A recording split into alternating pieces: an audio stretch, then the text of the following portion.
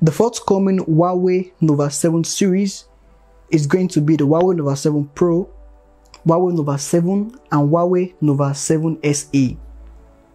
So what are the major differences between these three smartphones under the Huawei Nova 7 series? First, when it comes to display, the Huawei Nova 7 Pro is slightly bigger than the Nova 7 and Nova 7 SE. The Huawei Nova 7 Pro comes with 6.57 Full HD OLED display, while the Huawei Nova 7 comes with 6.53 Full HD OLED display. On the other hand, Nova 7 SE, which is a more budget friendly out of these three, will come with 6.5 Full HD LCD display. So the one of the major difference between this display is the Nova 7 SE coming with an LCD display. And when it comes to the fingerprint sensor, the Huawei Nova 7 Pro and Huawei Nova 7 will come with an under-display fingerprint scanner. On the other hand, due to the fact that the Nova 7 SE comes with a LCD display, it will feature a side-mounted fingerprint scanner. When it comes to the camera, the selfie camera, the Huawei Nova 7 Pro has a rectangular cutout on the left side of the screen, which housed the 32 megapixel dual selfie camera. On the other hand, the Nova 7 comes with a 2 megapixel selfie, a tiny punch hole placed on the left hand side. The Nova 7 S on the other hand, the more budget out of these two smartphones, come with 16 megapixel selfie. The rear cameras, the Nova 7 Pro comes with 64 megapixel quad rear cameras, 8 megapixel ultra wide, 8 megapixel telephoto and 2 megapixel macro. One of the key features of the Huawei Nova 7 Pro is that it's coming with a periscope camera. As such, 50 times zoom is enabled.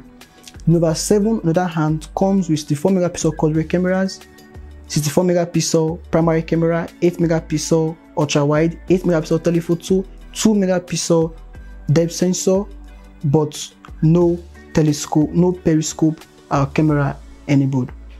The Nova 7 S on the other hand comes with 64 megapixel quad rear cameras, but a little below the 7 Pro and Nova 7. It comes with 64 megapixel camera, 8 megapixel ultra wide, 2 megapixel depth sensor and 2 megapixel macro. So the telephoto camera is lacking.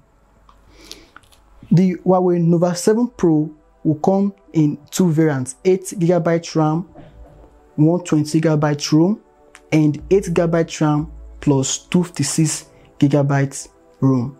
Same with the Huawei Nova 7.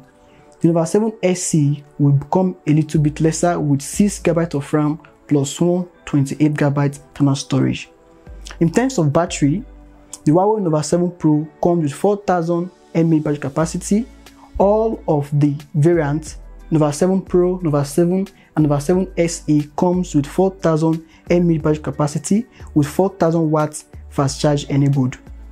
Now the chipset that power these three smartphones, the Huawei Nova 7 Pro will power by the kirin 985, which is a 5G chipset. Same with the Huawei Nova 7 kirin 985. Kirin 985 SoC is a little below the kirin 990 that was featured in the Huawei P40 series.